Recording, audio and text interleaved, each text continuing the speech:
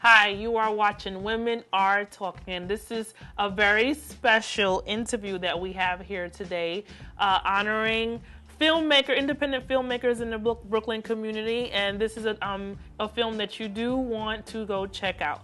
Again, my name is Billi Martin. We have host Mignon Polk. Hello. Coming from the Big Down. And we have a special guest, Marcus Henderson. He's a filmmaker from the film King. Yep. So tell us who and what King is. Well, King, first and foremost, is an urban crime thriller, and it's about, a bi-curious gun runner who comes home from prison who's seeking revenge on the person that betrayed him and sent him there. So that's pretty much the story. Interesting. She did some search. She Googled you. I Googled you. I went on your Facebook because all that information is there. Very intriguing. I do like the plot. It's unique. The concept of him being bi-curious. Is it being bi-curious because you want to still lend a hand to his possibility of being with a woman? Or are you just kind of building it up for him to figure out where he wants to be in his sexuality? So that's just it. Without trying to give away too much. Give it away, dude. The concept of him being bi-curious is really not a central plot. Okay. It's just a fact of the film, and it's kind of played out that way. The central plot is the mystery or the crime thriller. Not his sexuality. Not his sexuality. Right. It's just a prop. That's a fact. Right. It's a fact. That we see. That you see. So how did you get become a part of this project? Well, I wrote it. Oh, there you go. That worked. I penned it. I'm a director. So how did you get it filmed and picked up and produced? Well, actually, we are beginning the fundraising aspect of it coming up on the Christmas holiday season, and I don't know. It's just one of those things that started snowballing. I told the idea to one person, to another person, and people just started joining the project left and right. You didn't tell me. I'm sorry, I didn't get that phone call. I haven't seen you. I'll be on campus. I haven't seen you. I'm incognito, but I didn't get the tweet, the text. You could send it by pigeon, No, but what I see on the fan page, you have a full production, going on with the film. Yeah. So this is just by word of mouth, just connecting. Yeah. And this is where it's going. Yeah, because I spoke with one of your producers, Emily. Hi, but who unfortunately couldn't make it tonight. But she was sharing a lot, and I also wanted her to be a part of the show because I found it interesting that she would. Want to be, that she even found this project attractive, in a way for her to say, let me fund, let me produce. I do notice that because you do have on the Facebook page, and the Facebook page is? King Biden. Yeah. Okay. Y'all hear that? King the movie. You have an interesting group of team players. Yeah. From Brandy, I think, and you said Emily. It's very interesting, very mixed. You have a diverse. How did that really? Well, that's the whole point of because that's what made me try. What Marcus doing? Well, that's kind of the whole point of King was, to showcase or to raise awareness in diversity, sexual diversity or diversity in masculinity in the urban community, and when you just start using that word, it attracts diverse people, and people want to see something different on the screen, and that fuels me. I'm happy. As a filmmaker, yes. So I'm just gonna keep going as long as people want to see something different. I'm gonna give it to them. Yeah. It's a great story. It's a great script, and it's got really unique characters, and it's just something that I think that it's been done, but it's also something we need to see more of. But from your perspective, I don't think it really has been done, or it's been done eloquently. This way.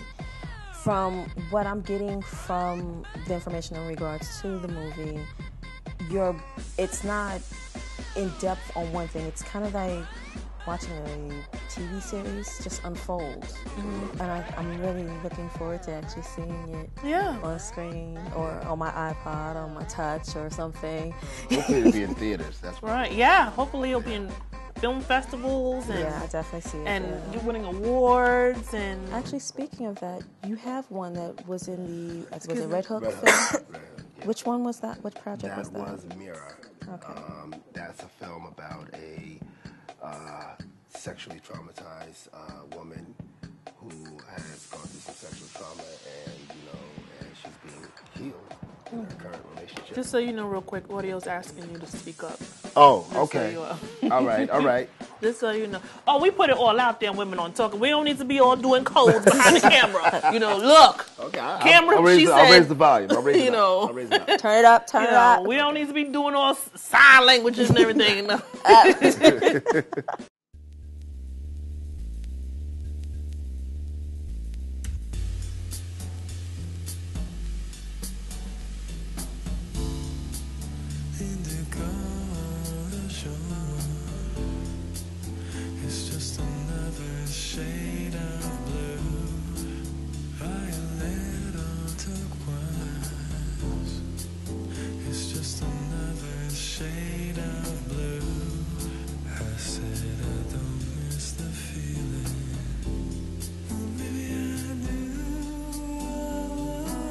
But as you were saying, back to the film festival. So yeah, Mira is a film. It's about it's about sexual trauma. It's about a woman who has been sexually victimized and who's recovering and healing from that through love. Okay. So basically, a lot of your movies seem to touch base on sexuality, because even your documentary, Hip Hop and Homophobia. Yes. Sexuality, that's just your thing? That's his target audience. Well, that's his target audience. I mean, I understand you came from being a video, you've done videos, so I understand videos get sold or albums get sold by sex, so you're just going on with that concept, or is something? Well, no, I don't see it like that. No, it's really about me, when I was child. I see it as it's just your choice of genre. Well, no, it's not a choice. Well, yeah, it is a choice, but it's also, I write about what I know. Right. And so you know a lot about sex. I know a lot about sex. Are y'all hearing me? Say again. Okay. And, just, going off my own history and my own experiences, coming up in, the urban community, African-American urban community, we didn't really talk about sex a lot. Right.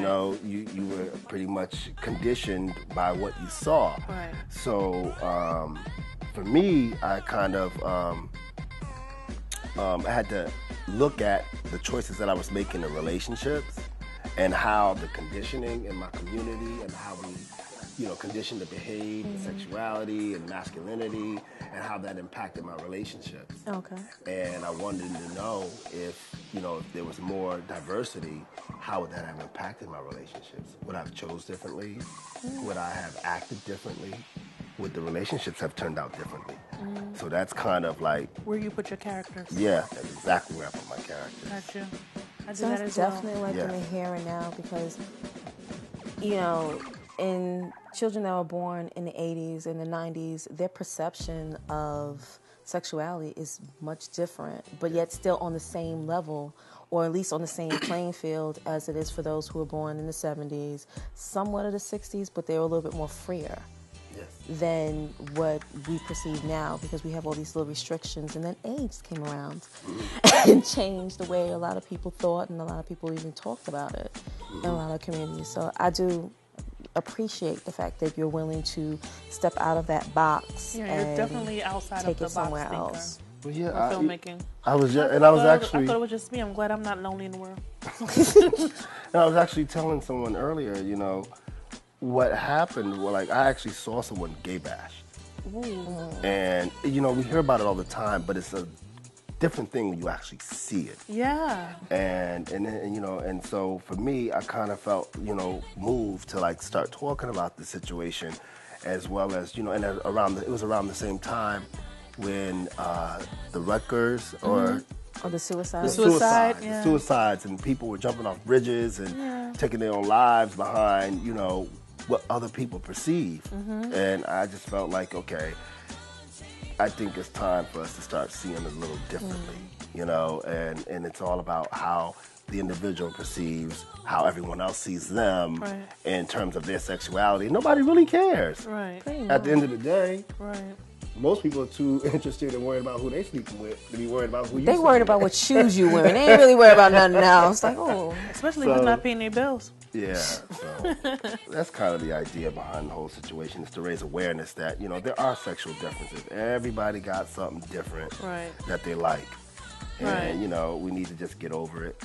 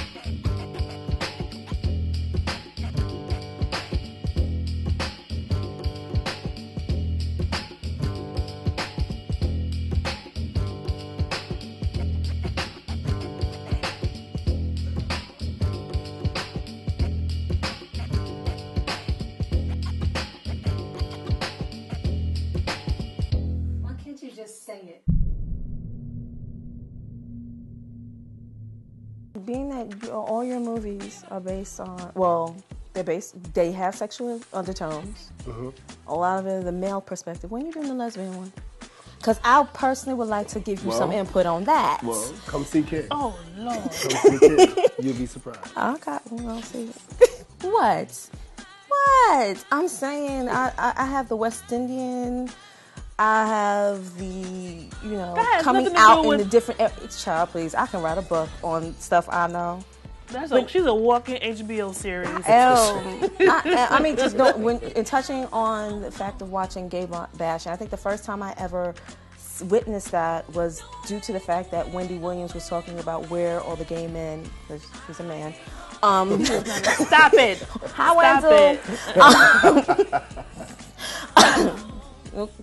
Wendell. Stop it. No, she's not.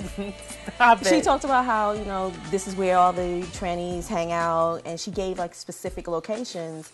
And for a particular summer, it was dangerous to be a gay man, dangerous to be a cross-dresser. It was just dangerous, period, on certain parts where we always felt safe in Christopher Street because she was promoting this, and she didn't realize she was promoting the gay bashing. But then on her defense, drag queen, stop it. Wait, what was her defense? Her defense was basically, I was just telling people stuff.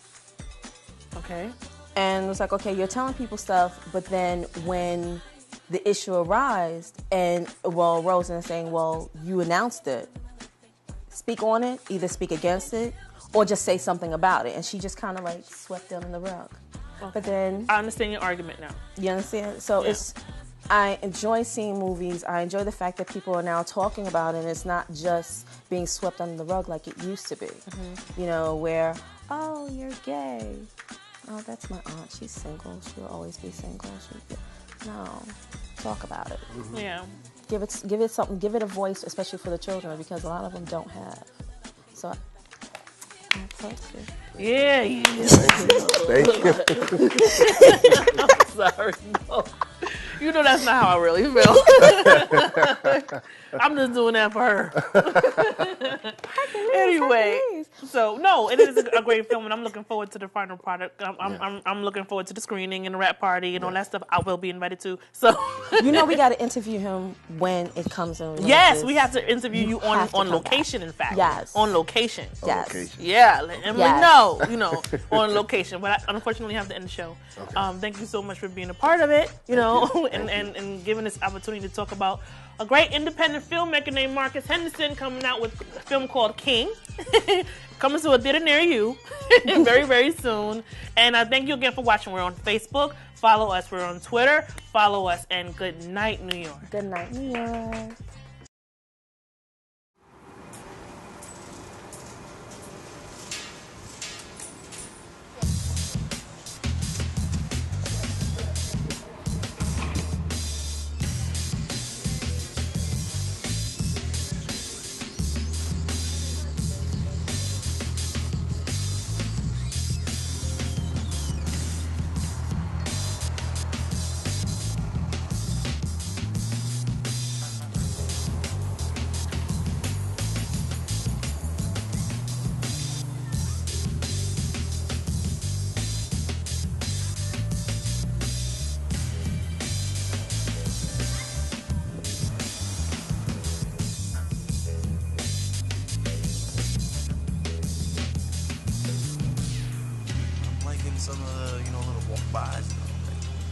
couple of views here and there.